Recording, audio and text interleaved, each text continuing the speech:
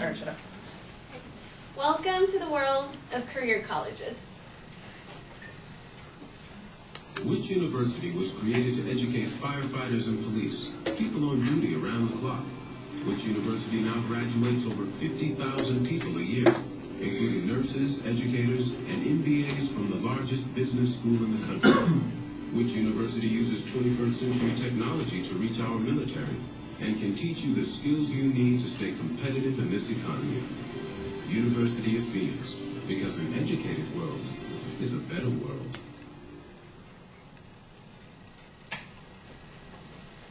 So I'm sure a lot of you guys have seen commercials like this, ads like these, many places.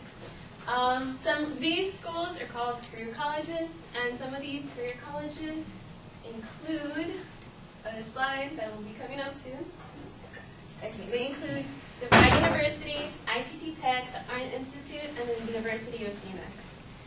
These schools promise graduation, being competitive in the job market, quick career, and big money when you get a certificate from their schools. But like most things, these career colleges aren't exactly what they seem. But before we get into that, I want to give you a little background on these schools. In the academic world, these schools are called career colleges. But in the business world, they're called for-profit schools. Because just like you can do with a company, you can invest on these schools and gain a profit. According to the National Center for Post-Secondary Improvement, for-profit schools has actually been around since the mid-19th century, so they've been around for a while. But their rise really gave way in the mid-1990s to now, because that's when government started cutting budgets, and so somebody had to step in to pick up that slack, and that was for-profit schools. These schools offer anywhere from certificates to doctorates in 18-month programs, 2-year programs, or 4-year programs. These career colleges offer quick careers and big money.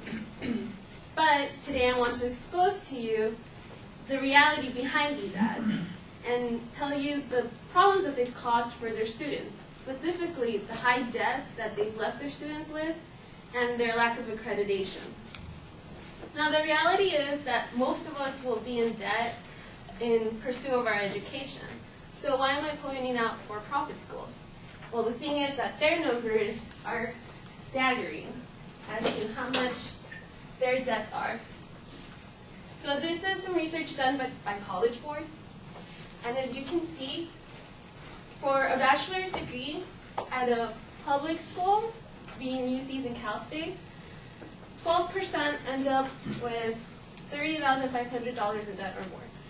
In private schools such as USC or Chapman, 24% graduate with $30,500 of debt and more. But at for-profit schools, over half of their students graduate with that much amount of debt, 53%. That's a big number. And in a similar research, but cut into dependent and independent students, you see similar results. For no debt at public 4 years, again, UCs, Cal States, 38% graduate with no debt. At privates, 28% graduate with no debt. But at for-profit schools, only 4% graduate with no debt. And so I asked myself, why do these students need to borrow so much more than at traditional schools? And that's when I came across Senator Harkin's research. This is for an AA degree. For a career college, $35,000 for a program, whereas at the community college at Denver, it's only $7,000. That's like 5 times more. Here at Everest College, $46,000 for an AA. At Miami, or I can't read that. At this community college, it's only $6,000.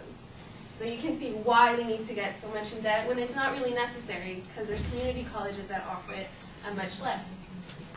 But from DeVry University visits to my high school, I know some of them say that you'll make $40,000 after you graduate. So why are they not paying their debts? They're defaulting on their debts.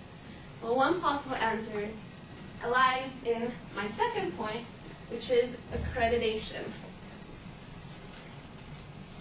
Accreditation is essentially higher education's way of policing itself. There are no government bodies accreditors. They are bodies made up of colleges that seek to enforce a common standard of behavior or quality. So there's a standard that they have to meet, and if they don't meet it, they don't get the stamp of approval. Now this relates to for-profit schools in that, yes, for-profit schools are accredited. Their schools have an approval mark, but their programs don't. So imagine it's like going to Fullerton Community College. The school is approved, but you're studying to be a nurse, and you're not accredited for that. You graduate with a diploma, with a certificate that's basically worthless. And this creates a job placement issue. For employers are skeptical of hiring a person who isn't properly accredited. And if you're not hired, there's no income. No accreditation equals not likely to find a job. If you're not able to find a job, there's no income. There's no income, you'll default on your debt. And if you default on your debt, equals a frowny face.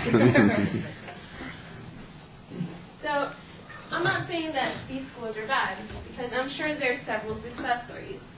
But I do hope that I made you aware of some of the financial kinks that they still need to work out, such as lowering the debt for their students and seeking proper accreditation so their students can get job placement. So if you ever question if a public education was the right thing for you, well, looking at the charts that were behind me, financially, be sure that you made the right decision. Thank you.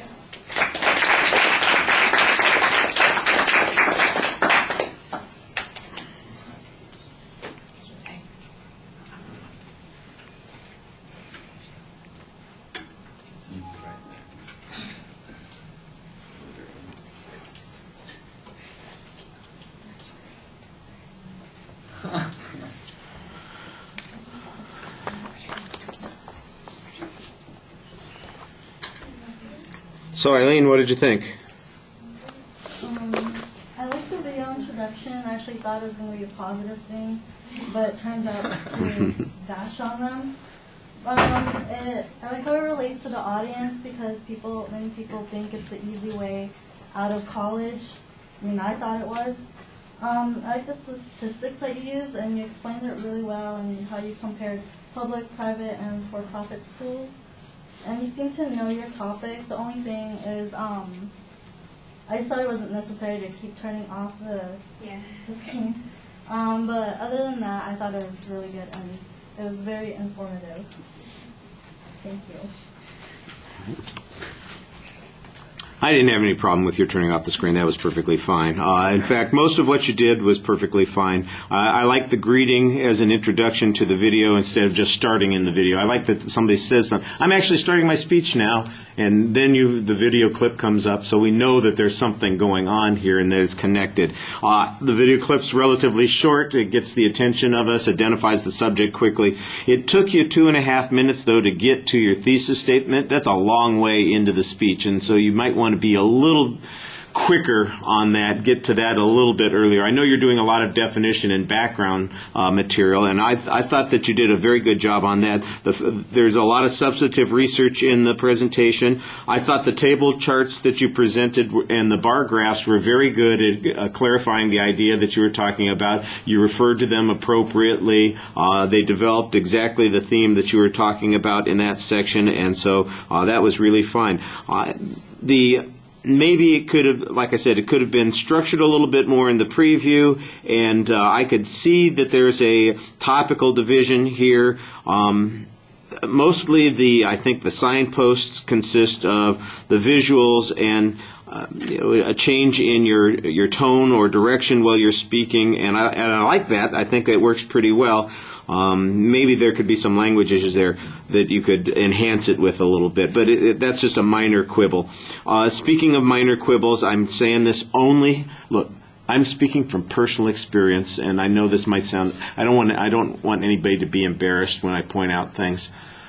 Pronunciation stuff is just awkward. You get caught doing something and you feel like an idiot afterwards, and so you're not policing something. You're policing something. Yes, and I could see exactly you